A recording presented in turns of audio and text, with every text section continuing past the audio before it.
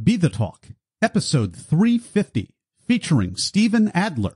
Welcome to Be the Talk. We go behind the talk 7 days a week for tips and techniques to help you change the world. I'm Nathan Eckel, and a talker myself. I'm interviewing others who change the world with their talk. You can too, even if you've never given a talk before. Let's get started with today's show. We are live with Stephen Adler. Stephen, are you ready to talk? I am ready to talk. Good morning. Stephen Adler invented internet insurance, enterprise data privacy, data governance, and people data. He's worked in 60 countries over 25 years. He has 4 patents and 2 U.S. President Volunteer Service Awards. Stephen is mission motivated to use data to save the oceans. Stephen Adler, welcome to the talk. No, thanks so much. It's great to be here. Your talk is called the Ocean Data Challenge. And man, what a powerful talk. You were over in Africa doing an open data conference, and right smack dab in the middle of the conference, disaster. Ebola is breaking out, and 20 people in the room get texted at the exact same time that their flights are canceled. And I would imagine they might be actually, by implication, basically blocked out of their country. And you sprung into action. Please take us behind the talk. Oh, well, it was actually in Washington, D.C. It was in August of 2015. President Obama had a U.S.-Africa Leadership Summit in Washington. And I was representing IBM in the Open Government Partnership, which was an Obama administration initiative to spread ideas of open government and open data around the world. 70 countries participate in it. And I was really keen on attending this U.S.-Africa Leadership Summit, so I asked some folks at the State Department if anybody was covering open data. And they said no. I said, well, we'd like to. We have an office. I was at IBM, and we have an office on 16th and G Street, 2 blocks from the White House. We'd be happy to host an event, maybe a side event. And so lots of conversations, and we hastily put together an event together with the White House, the State Department, the U.S. Department of Agriculture.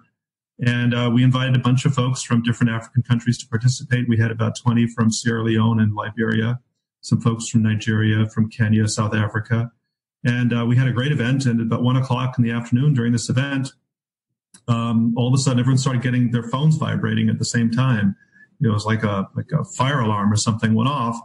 And everybody just looked at their phones, and they looked at me, they looked at each other, and they were just aghast because this is August 5th, 2015.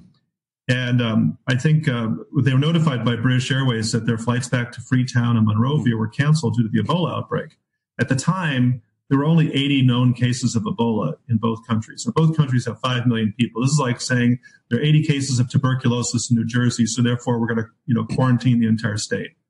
Well, it was big. It was big news at the time. And Talk Universe, you know that I come from a medical family, so infectious diseases like that, big news in my household. So we were very closely monitoring the situation, and I'm so happy that they were able to eventually get around it. But I'm even more happy that you were able to spring into action, use some of the almost, I don't know what to call it, crowdsourcing or open data principles to get them all a plan to be able to stay in the with a roof over their head until they could be cleared for reentry. Stephen.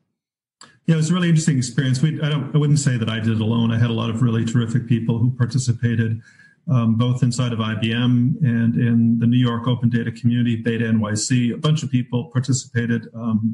Gene Holm was now the CTO for Los Angeles, and Rich Robbins, and I had a whole group of people who participated. What we did really was we built an inventory of healthcare capacity in Sierra Leone. What we identified from the start was we just didn't know where all the hospitals were. It sounds kind of funny because in the United States, we take it for granted that we have an address system. If you want to go to IBM's headquarters in New York, it's 590 Madison Avenue. You know the exact address.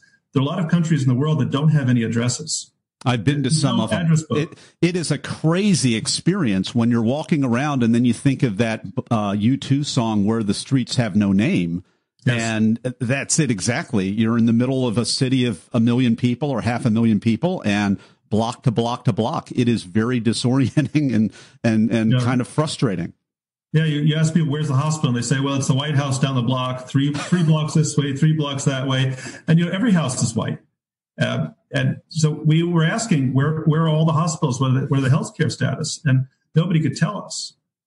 We saw lists from International Red Cross that was like 6 years old. World Bank had a list that was 4 or 5 years old. We asked the government for a list. They didn't have a list. They just gave us lists that they'd been given from other people. So we thought, well, maybe we can add some value if we analyze all the lists and see where the discrepancies are and see if we can come up with a comprehensive list of healthcare capacity in the country. We didn't want to just know where the hospitals are, but what are the GPS locations? Do they have a helipad? Are they connected to roads? Do they have potable water? Some basic things about capacity. And as we did that work, we realized not only was there no capacity mapping in Sierra Leone, there's no capacity mapping in the United States either. We know where all the hospitals are. We just don't know what they are. We don't know, what their capacities are. We don't know which beds are free. And it was really a fascinating experience to study. There's so many things we take for granted in modern life without fully realizing, because we live so sort of hyper local. We don't really think about what are the capacities of the public services that surround us, and where are the best places to go, and sort of unleashed a whole series of questions that we had about the role of data in describing the modern world we live in. And it turns out that a lot of aspects of our world are not described very well. There isn't adequate data. I love that we went from an Ebola crisis and finding GPS coordinates in lieu of an address to looking back at the United States and saying, hey, we don't know what this hospital is known for or specializes in, or what the capacity is, or whatever. So what a great way to bring it back home and increase our efficiency. You can go to Travelocity or to any of the websites, Expedia, and you can find out which hotels have rooms, how many rooms they have, what the costs of the rooms are. You can find out exhaustive information about hotel capacity in almost any city across the country, but you can't find out the same information about hospitals and how many beds they have and what they're good for. Stephen, if it's okay with you, I'd love to take a little trip in the time machine, because you've done so many kind of epic things with online and data and all of that. I really kind of want to know what you were doing about 30 years ago when this whole thing was about to break open. I remember being in high school and watching the news programs that they had piped in, which sold basically soft drinks and other horrible things in the commercials. But there was an AT&T commercial, and it basically said, imagine ordering pizza from your house. Imagine ordering, taking a trip around the world and getting plane tickets from your living room.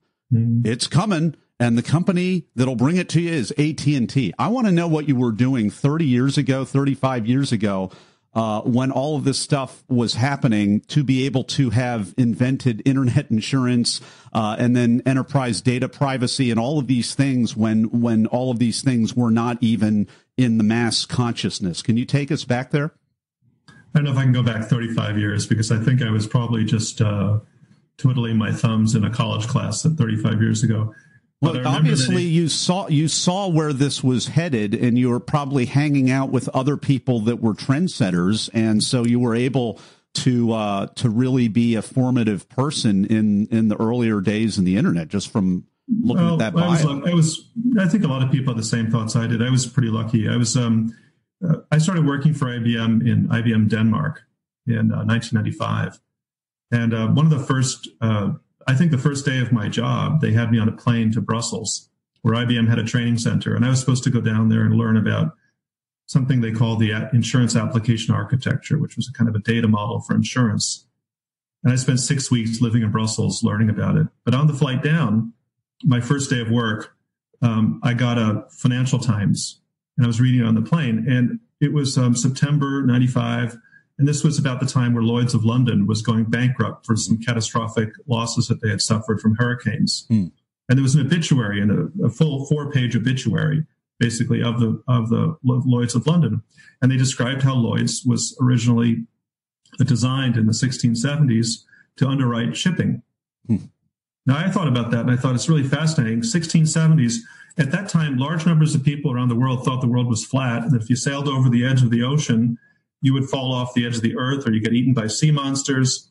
Yet somehow some people with math skills figured out that if you built a ship right, if you had a good crew, and if you sailed at a certain time of year, there was a probability that the ship would bring its cargo to the next port, load up, and return. And that probability could be calculated. And you could design a financial product to insure that product, to insure the losses that might occur if something did go wrong. And I thought about that, and I thought about the internet at that moment, 1995, 96. A lot of people probably don't remember. We were having a big debate then about whether or not the internet would be commercialized, because at that point it was largely an academic environment. And there was a whole bunch of talk about how business was going to ruin it. And I began thinking, well, we're probably at the same moment. Mm-hmm.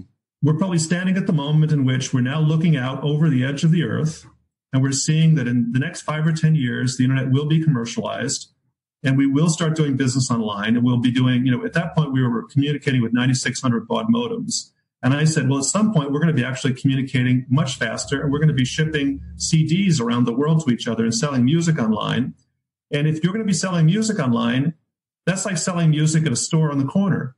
And you don't sell music on a store at the corner unless you have insurance to underwrite your property and casualty liabilities, or directors and officers insurance in case you get sued. And the same kinds of exposures are going to appear online. And we should anticipate that. We should help the insurance industry understand this new business area and provide coverage for it.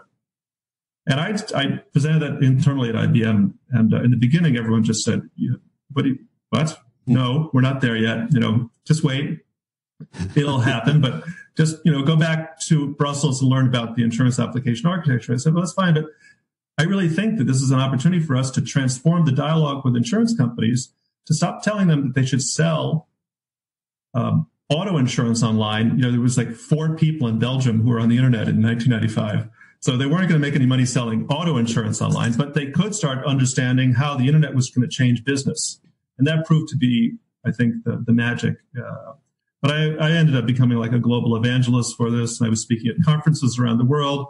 We persuaded 4 insurance companies to come with us and learn about the internet and to change their business practices. So how did you kind of break through the glass ceiling a little bit? Because IBM is famous for missing another really big opportunity about 30 years ago.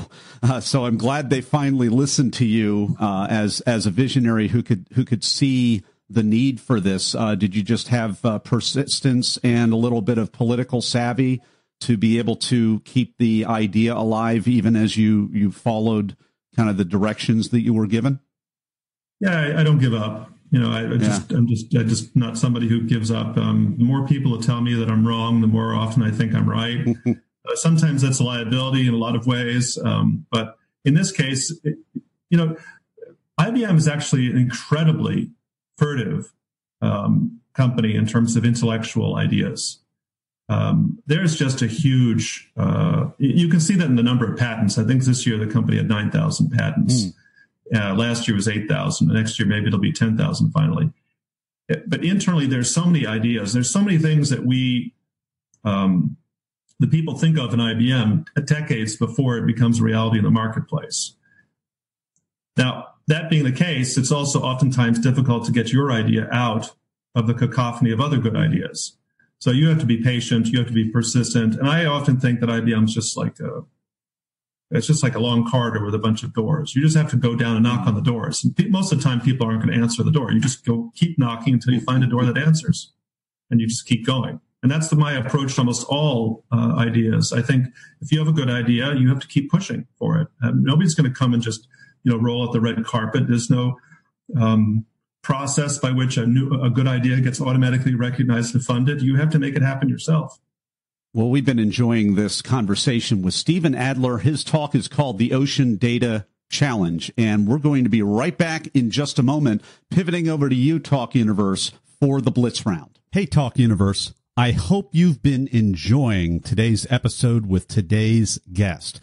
But you know what? Many people want more than that. Many people that listen to Be the Talk actually want to give a talk. And if that's you, you're not alone. Listen to the rest of this podcast. At the end, I'll have a free resource for you just for listening. And we're back with Stephen Adler. It is time for the Blitz Round. I'm going to ask Stephen a series of either-or questions related to the preparation and performance of his recent talk. Stephen, are you ready? I'm ready. Were you invited to speak or did you apply? I was invited to speak. Would you consider yourself a memorizer, an improviser, or a blender? I'm an improviser. How did that serve you in the talk? I think it served pretty well. You mean the TED Talk? Yeah. The TED Talk was really, you can't improvise too much in a TED Talk because they give you a script.